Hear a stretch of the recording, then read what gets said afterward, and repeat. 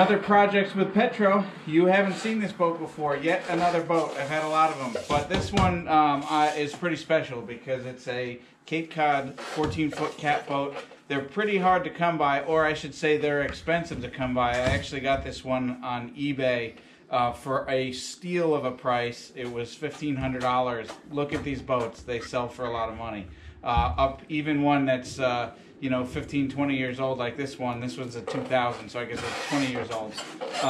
Sells for about $15,000 in really good condition. So the fact that I got this for $1,500 was awesome find. Only downfall is it was in San Diego and I had to ship it out here.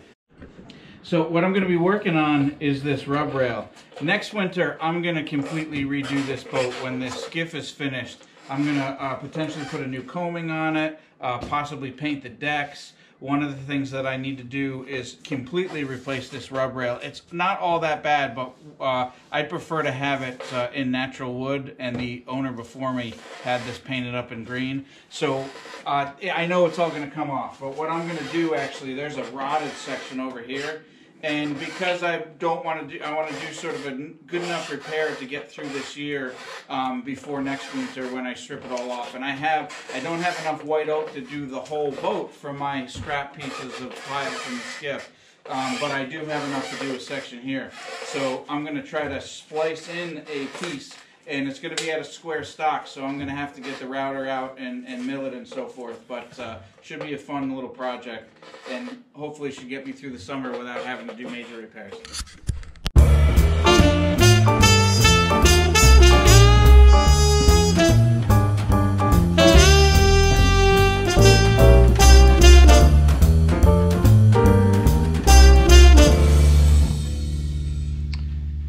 Okay, so I've found where I think is the limit of the rot. I don't want to go too far. Again, I'm going to end up replacing this in the near future anyhow, and if I start making it too hard, it starts to really take a hard radius when we get beyond this point. So what I'm going to try to do is, I'd like to do a 45-degree miter, and I'm going to have to do this by hand, which will be kind of tricky with my Japanese saw. So I'm going to do it there, round it off and go into here, and then I'm going to attempt to do it on the other side as well. So this is going to be a little bit of finesse here, but we'll see how we do. Then obviously the piece that I shape and make for this is going to have that miter, because I'm hoping this one little section where there's actually a screw here, you can't tell, is when it's glued up, it's going to be holding in this other piece that we're putting together. So a little trial and error. We'll see how it goes.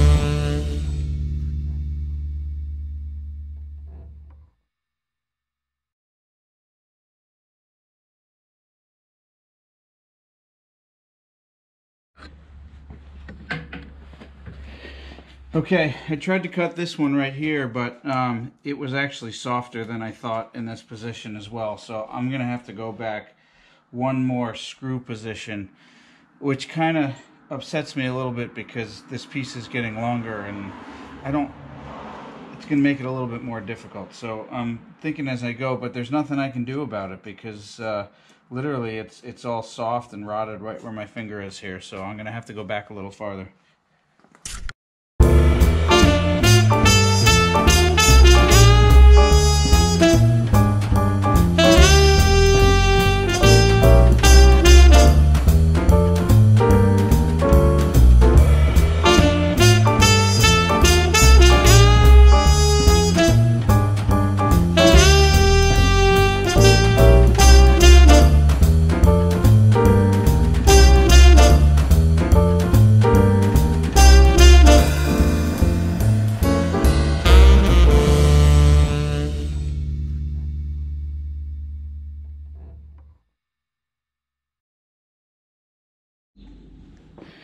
Okay, I think I found a piece of oak that might just fit. There's some checking on the front of it, but I think once I use my router and round it over, I think that'll do away with the checking. And it's actually just the right thickness all the way around. And it's actually, it's going to be close. It's within, I don't know, maybe a quarter of an inch of being long enough. So we're going to work on that one and get the thickness going on this sucker.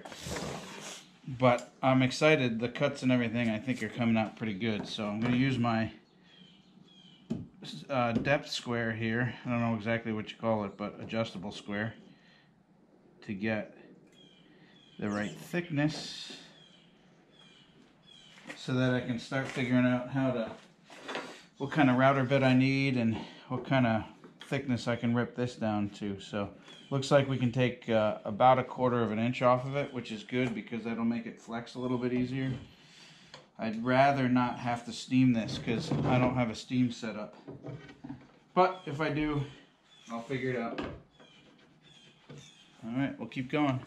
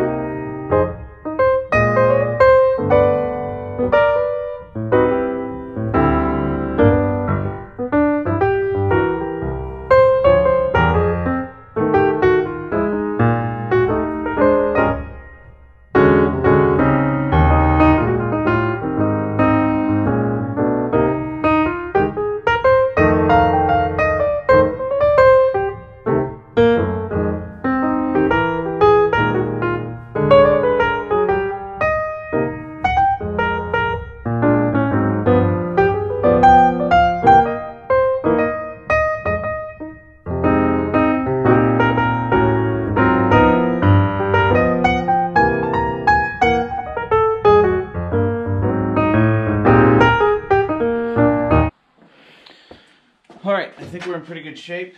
I've got everything pre-drilled. I marked it all. Obviously did quite a bit of it in the high-speed camera version, so you don't have to be bored by the whole thing. But I'm going to put some epoxy on this, and then I'm just going to get some window and door seal. I should use epoxy, but just window and door seal on the back. And that's just to seal it up to the hull, get the drip.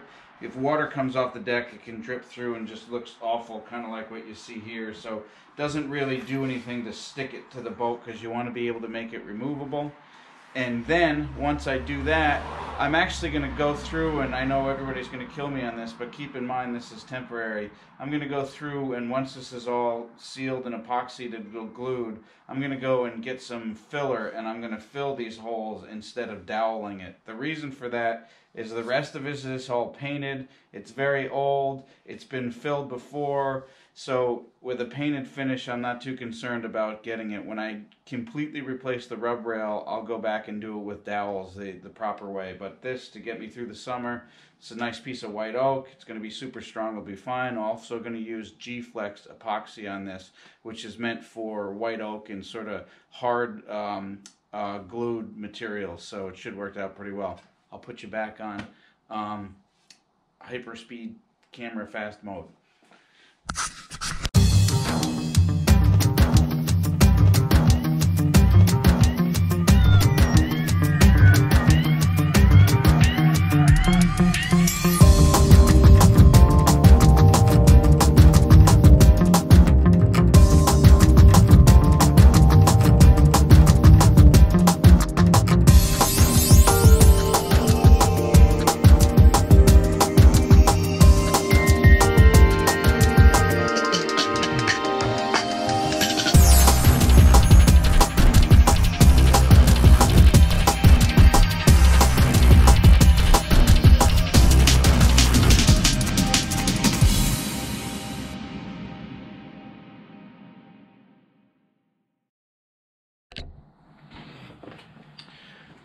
Okay, so I think we got everything together. It actually looks pretty good. I'm happy about it. You'll see in my time lapse that I was struggling a little bit with getting this piece on, but after struggling a little bit because I just didn't have enough hands on the job, I was able to do it. I'm very happy with the G-Flex epoxy. Always does a good job. Filled all the holes with it, put a little filler in it, and also this piece right here, you'll see. This actually broke up a little bit on me because when I put the drill in, when I put the screw in to tighten this corner down, it pulled away on me, and then it caused that to crack up. But it wasn't rotted, but it split up on me, so I got a little bit frustrated with that, but put the G-Flex back on, and as you guys can see, I think we're got a pretty good joint for being a temporary piece. I think we've got some pretty good, I don't know if I can go along on the side with it, but I think we've got some pretty good finished job here for some scrap wood and material. So the next step is I'm going to put some paint on this, and because I'm going to keep it the green that it has been, because you can see it doesn't match here because of the different ages of the white oak. So I think this is a white oak. That's traditionally what this boat had, but maybe it might have aged a little bit, but maybe it might be a kind of mahogany or something like that. But anyway, I'm going to put paint on this, and then I'll show you what it looks like it painted. But I'm pretty happy for a temporary job from the scrap wood pile. Another successful project with Petro. I think we're done. Everything came out great. Very, very happy with how the transition came out. I mean, you really can't even tell where the repair was, which makes me really happy. You will see though, I made a rookie mistake and I forgot to close the garage door, painted everything, and wind blew and sawdust on my new paint job. So I gotta put another coat on it anyway, so that's okay. Just frustrating when that happens, and I'm stupid for not doing enough prep work. So we're in great shape, very happy. Hope you enjoyed this one. We'll see you next time.